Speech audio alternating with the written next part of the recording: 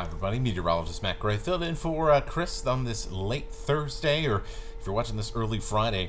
Don't expect much change in our air quality as smoke from wildfires in Canada continues, but things are going to change a whole lot over the weekend. Cooler weather and also wetter weather is on the way once again.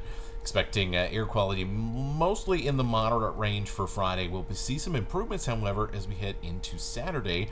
That's because our winds are going to be picking up out of the west and the southwest, and that is going to blow all that smoke back to, well, not quite where it came from, but pretty darn close. Temperatures will also end up right around 80 degrees, so it's actually going to be the warmest day out of the next 7 days in our forecast. You can see by the end of that period, the haze goes away.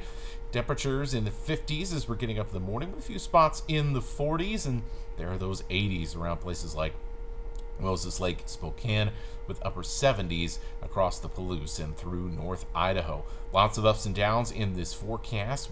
Temperatures sink all the way through Father's Day, through Juneteenth, and into Tuesday. As we head into Monday and Tuesday, we'll have a much better chance to see a little bit of rain show up, with only isolated sprinkles in the days before that.